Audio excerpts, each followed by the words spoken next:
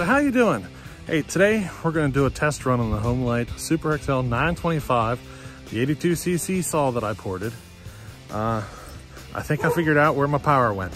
So I discovered the muffler keeps working loose on me. Like after just a few seconds, the muffler screws just come loose and everything. So what I did is I put a gasket in there and I Loctited the screws. So we're gonna see if that works.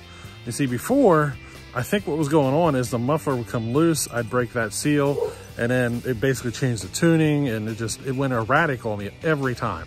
So today we're gonna try it differently. And hopefully my power is where I think it should be. Now I'm also gonna do another test. This chain is sharpened a little more standard from what you're used to seeing. I usually sharpen a little bit different than this, just because I find that as the RPM of the saw goes up, a different sharpening works better. Well, I don't think this saw is at that RPM where that different sharpening would work better. I think it's down a little bit lower, a little more torquey. So I'm going to take it to a more standard sharpening, which should work better in this situation.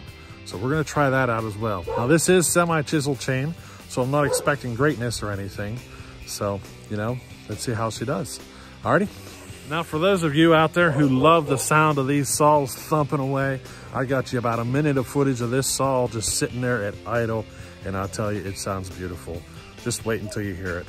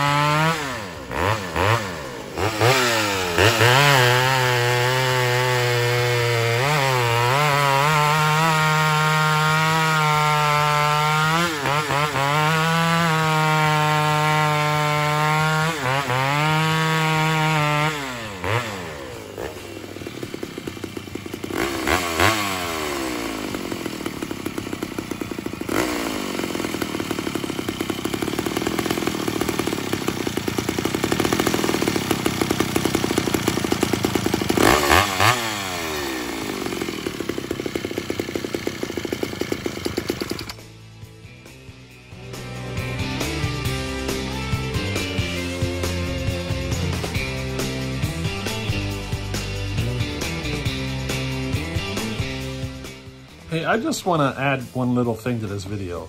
I'm going to do a side-by-side comparison of the 925 and the 130 hot rod saw that we built. And I'm just kind of curious to see, you know, the 130 is definitely pulling more RPM, but the 925 has more torque. So, you know, which one of these is going to win in the battle? The torque or the RPM in the cut? So let's see what happens here. They're both cut in oak. The pieces are roughly the same size. I think the 925 might have had a slight advantage on the size, but not by a whole lot. They're pretty close. But and the 925, it had to go through a knot, you know, so it might have kind of compensated for the size. All right, so I want you to check it out, and you tell me, is Torqe still king? All right.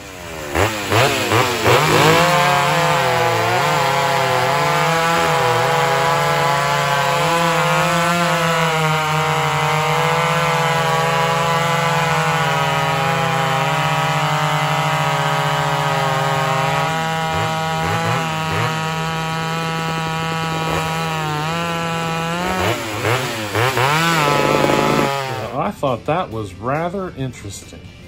The Torqe won in the battle, in my opinion.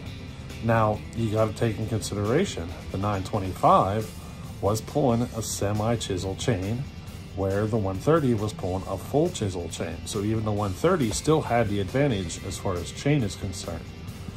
So, you know, think about it. Now, my take on this is Torqe is king. It doesn't matter what the RPM you got. The torque is really the one that matters in the cut. You can scream as many RPM as you want, but if you ain't got torque, forget it. That's my take on it. You tell me what you think. All right, so how'd you like that?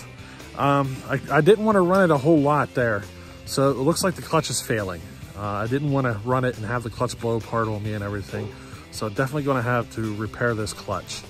I don't know, something about it's going weird. The chain will not stop moving. I tried to show that to you. So, you know, there's something definitely going on there with that clutch. Either a shoe is stuck or a spring is broke or something. And I wanted to shut her down before something failed. You know what I mean? Now, otherwise, the power of this saw came up dramatically with that. So that's definitely been my issue, is keeping the muffler on there and keeping it tight. But here's the thing. Even after the gasket and the Loctite, the muffler still came loose. Not as bad as normal, but it still came loose. So I might have to rig up something to help lock them screws in place.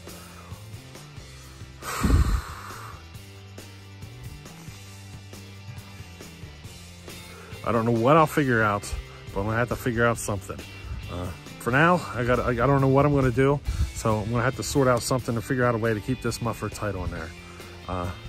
But anyway, I really think the performance of this saw came up dramatically with this test, and I am super stoked at the way it's running. If I put a new clutch on there and get this muffler situation sorted out, this saw will be perfect. In fact, I think this saw just became my favorite Homelite in my collection. It's not the highest RPM saw, but I'll tell you, there's just something about it. It is a pleasure to run. You just stick it on there and let it just chow on that wood. I mean, it's just a monster on it. I was having trouble with the bark coming loose and kind of jamming up at the chain and everything. That's why you kept seeing me shut her down, because of the bark issues on this. So